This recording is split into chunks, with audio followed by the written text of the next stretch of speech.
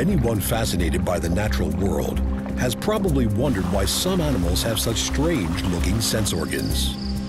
The elephant with its huge ears, the antennae of a butterfly, which up close look like feathers, the snake with its split tongue. And what about less obvious enhancements, like the sensory cells on a crocodile's skin?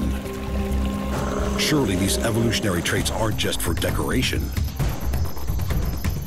In fact, the size, shape, and location of these animal sense organs is all for a purpose. And just like us, animals rely on their senses to communicate with each other, find their way around, stay safe, and most importantly, to find food. When you see how superior some animal senses are compared to those of humans, you might wonder how we ever managed to stay on top of the food chain. Animal super senses. You won't believe what's possible.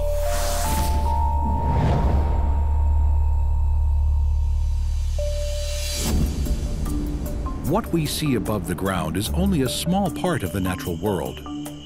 A busy, complex web of life lies just beneath our feet. Fossorial animals are well adapted to life underground. They live in burrows, tunnels, and mounds, using the earth or whatever substrate they live in to build their homes, find their food and friends, and stay safe from enemies. In this episode of Animal Super Senses, we find out more about the animals that have their feet firmly planted on or under the ground, and find out how their senses are tuned to survive.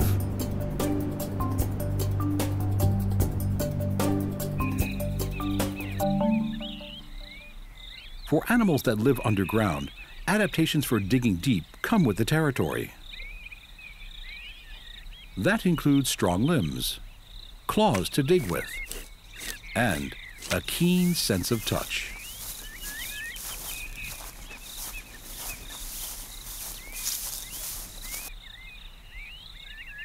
The wombat is the largest burrowing mammal, found in the temperate forest of southeastern Australia. They have stocky, powerful limbs, short necks, and broad, flattened skulls, perfect for pushing through the soil.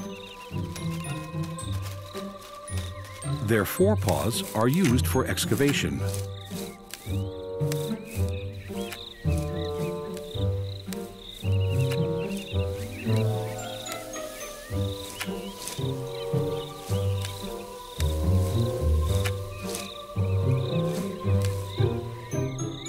They can remove just about any obstacle with their incisors.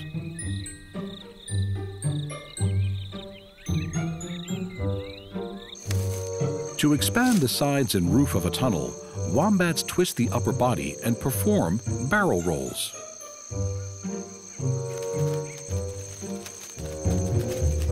Their front end is backed up by an impenetrable posterior. Wombats have what is called a dermal shield on their rear, a plate of bone, muscle, and cartilage that can help defend their home from intruders. They can seal the entrance with their tough bums, or squeeze under the invader and slam them against the tunnel roof.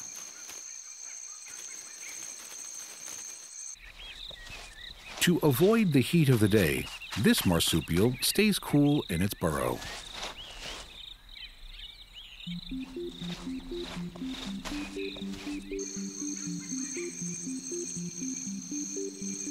The wombat comes out at night to feed on grass and the roots and bulbs of plants.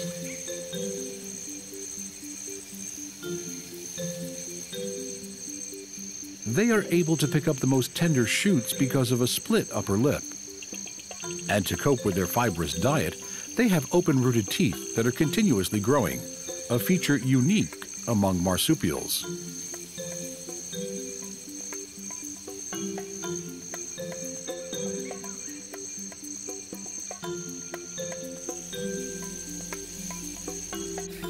A sense of touch is highly advanced in those that have a habit of living like a hobbit, and the wombat is no exception.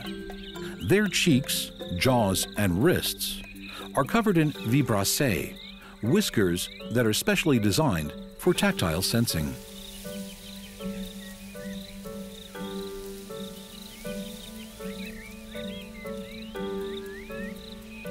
Many animals that live the subterranean life have a need to be in close contact with their surroundings.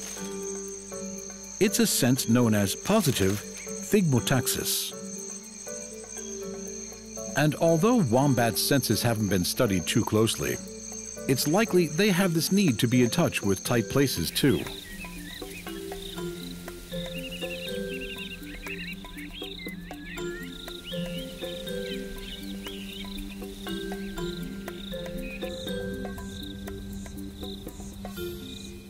In the deserts of Central Australia, there are other creatures, many times smaller than the wombat, who also make their home underground.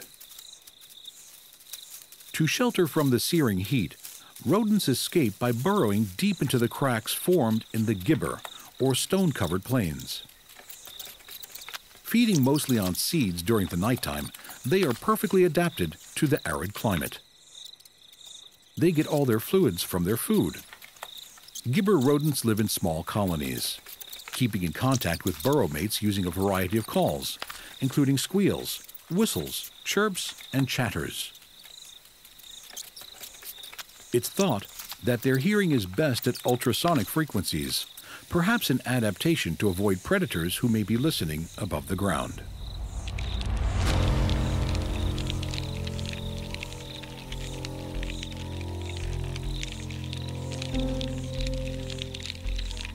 This rodent is not alone. Its subterranean shelter could be its undoing. Another creature is searching for sanctuary from the sun's heat and looking for a tasty meal.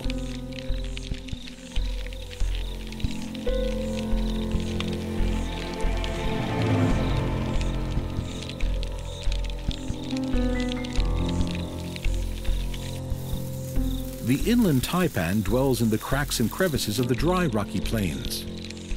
And lucky for them, their favorite food lives in the same place.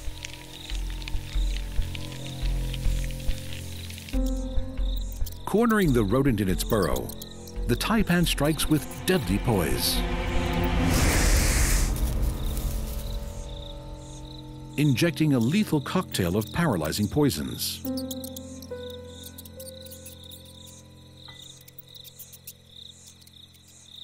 Its highly toxic venom is considered to be the most potent of any land snake in the world. The venom acts so quickly, the victim has little time to fight back.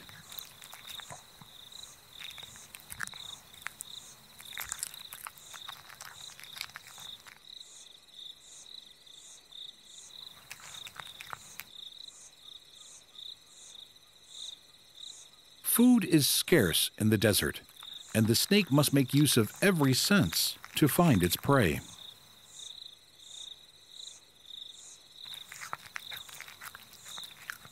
Smell tasting is the most important tool for sensing food.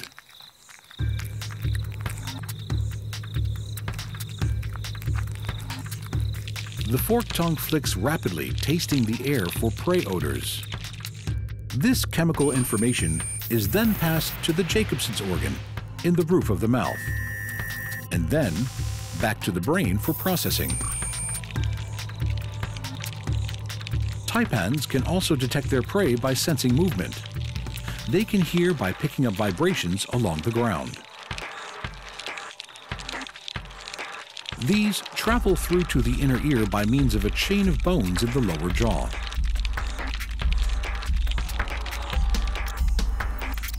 Using its senses in this underground lair, the snake is a supremely adapted killer.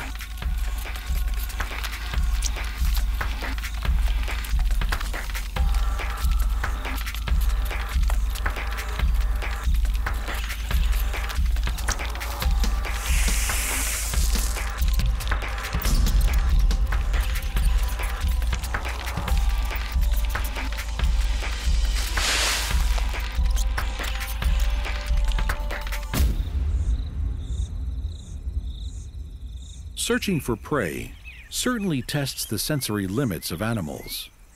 But when your food is minuscule and hidden, it really does need super senses to find them. The short-beaked echidna has a specialized diet. It only eats ants and termites found deep under mounds and logs.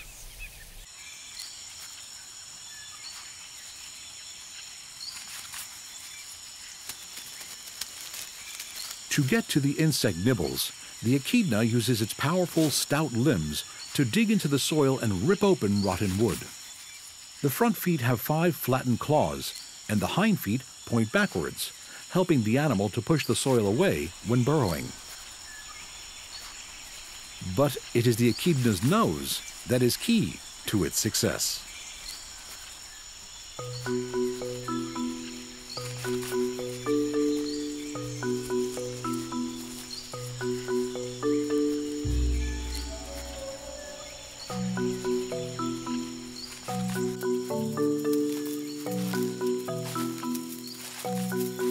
Highly tactile, 8 centimeters long and rigid, this fair-sized proboscis helps this spiny anteater forage and poke around for food.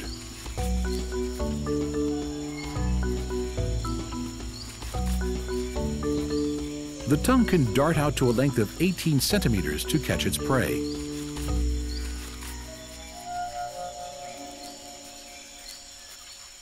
And with the help of some very sticky saliva, with the consistency of molasses, ants and termites have little chance of escape. The snout is covered with tough, hairless skin containing glands and sensory receptors.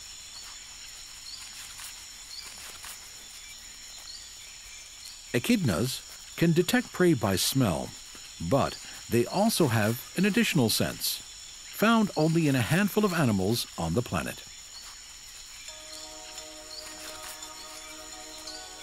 With the tip of the snout, they are thought to have the ability to sense electricity.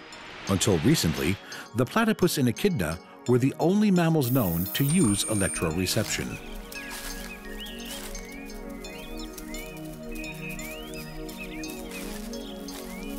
Both are monotremes, egg-laying mammals, an ancient order of animals left over as a relic of evolution.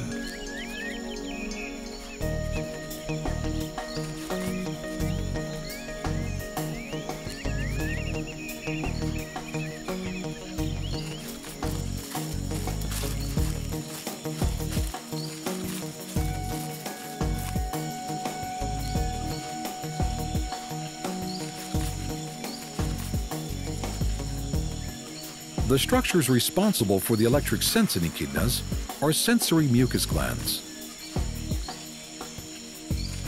It's not fully understood how they use these, but tests have shown they can detect weak electric fields in water. As water is a good conductor of electricity, echidnas may be able to detect moving prey in moist soil.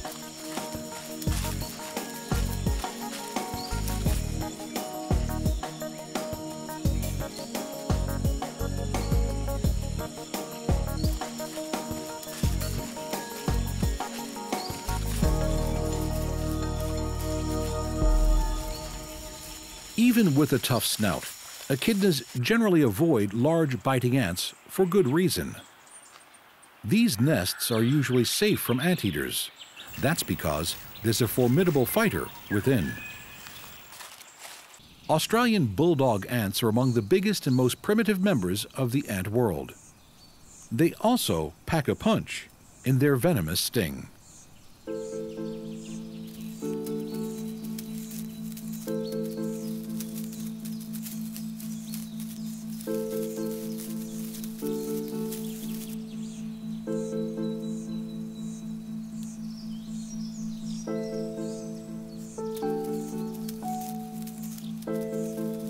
Easily recognizable by their huge jaws, bulldog ants use their sizable mandibles to carry food, construct nests, and defend their territory.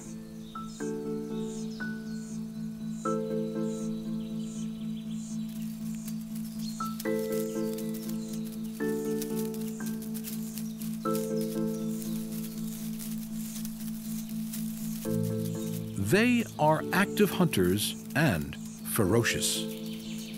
If an intruder dares to venture near, the colony swarm out and attack within seconds, stinging them repeatedly with their venom.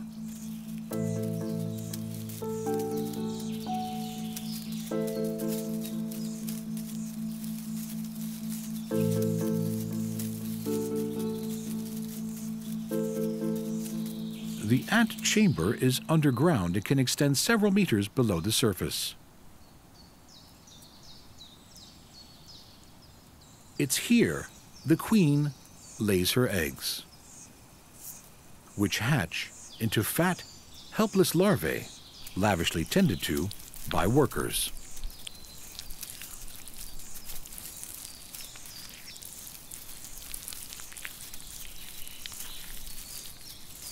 Most ants have poor eyesight, but a few have exceptional vision, and the bulldog ant is one of them. And they need their super sight to keep up with the insatiable appetites of their young siblings.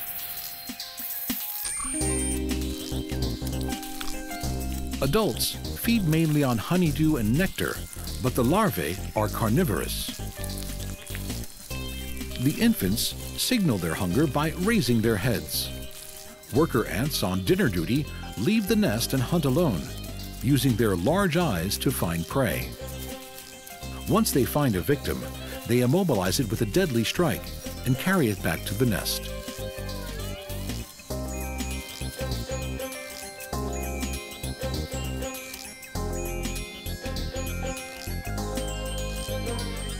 Workers bring dead beetles and bees into the chamber. The larvae attach and feed straight away. In their underground lair, it's important to be in constant contact with nestmates, both adults and young.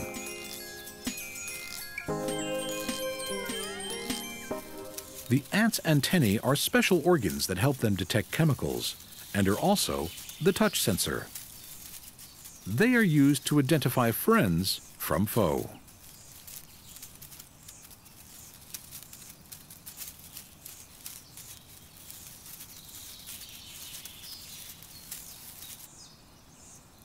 Such an important sensory tool needs to be kept in top condition, and ants spend a great deal of time preening their antennae. An ant colony is a finely tuned machine with thousands of workers going about their jobs. And it's their super senses that keep this well-organized metropolis ticking along. Bulldog ants prove that being pocket-sized doesn't mean you're powerless. But there's a beast that ants would prefer not to run into: the antlion. It's not an ant, and definitely not a lion, and although it may not be as big as the king of the jungle, it's no less deadly. They are the larval form of a type of lacewing insect, and they are an ant's worst nightmare. Because antlions build death traps for their unsuspecting prey. They live buried in the sand, where the larvae dig funnel-shaped pitfalls with such efficient construction, it would put an architect to shame.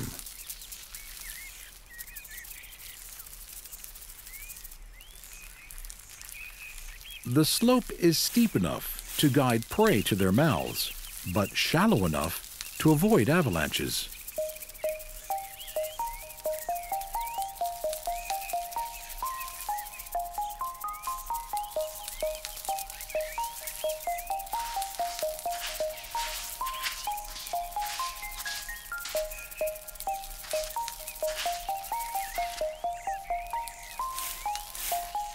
The trap's sides are set at a perfect angle. When prey falls in, it has no way of getting out.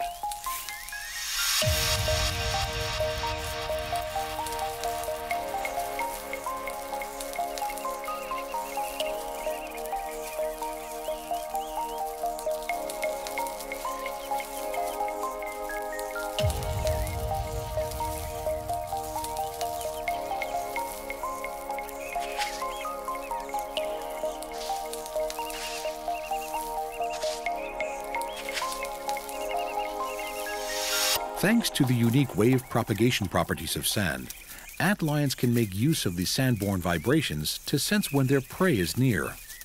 These vibrations are picked up by sensory hairs on the head and antenna. It seems the antlion's senses are perfectly in tune with its sandlocked life. Deep in the Namib Desert of southern Africa is another predator who detects prey from vibrations carried through the sand. These are sit-and-wait huntsman spiders, and this parched earth is their home. The Namib huntsmen live in burrows that extend diagonally into the dunes. At night, they hunt insects, waiting patiently for the telltale signs of dinner as it crosses the spider's domain. Elongated hairs, called trichobothria, line the antenna-like pedipalps and legs. These sensory hairs are stimulated by air currents and low-frequency vibrations. The spider waits until the subtle tremblings of the sand signals its prey is nearby, then darts out to ambush the victim. During the day, dune spiders escape from the heat of the sun by staying underground, only coming out to repair or construct their lair. It's not easy to dig tunnels in the shifting sands, but the spider succeeds by lining the walls with silk.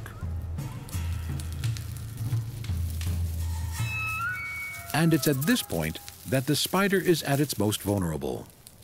Their archenemy is a pompilid wasp, a parasite with a predilection for laying its eggs inside the spider's body so the hatchlings have fresh and living meat to feed off. But all is not lost because this particular dune huntsman has a nifty escape plan. If its burrow happens to be on the side of a steep enough sand dune, it takes off and effectively invents the wheel. The spider rolls onto its side, tucks in its legs, and cartwheels down the slope, accelerating to a speed of more than 1 meter per second. That's the equivalent of a car traveling at 300 kilometers per hour. This species is not known as the wheel spider for nothing.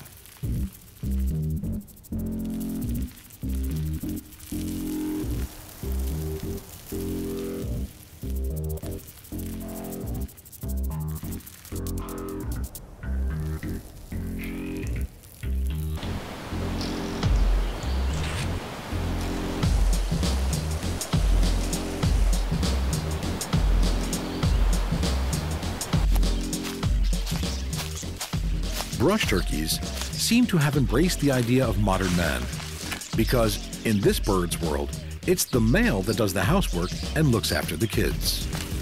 Male turkeys build large mounds comprised of decomposing vegetation, leaf litter, and soil. The suitor with the best maintained mound gets the girl.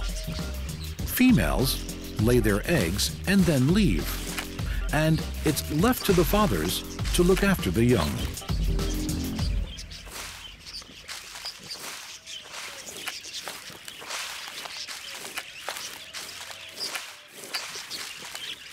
As the decomposing vegetation produces heat, it incubates the eggs. Keeping the right temperature is vital for their offspring's survival. So males check the warmth of the composting by inserting their heads in a hole. To keep a constant 33 degrees Celsius, the turkey removes or adds layers to the mound as needed.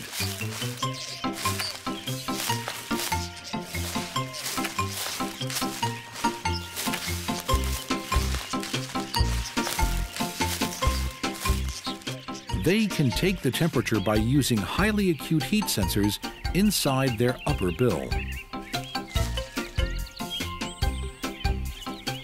Without the brush turkey's bill thermometer, the embryos wouldn't develop.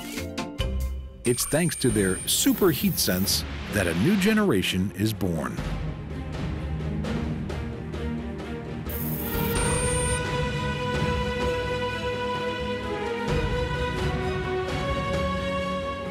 The senses are the stars on animal supersenses. We've learned digging deep doesn't stop animals from sensing their surroundings. and making the most of what the Earth has to offer. Join us next time on Animal Super Senses to find out more incredible powers of animal perception.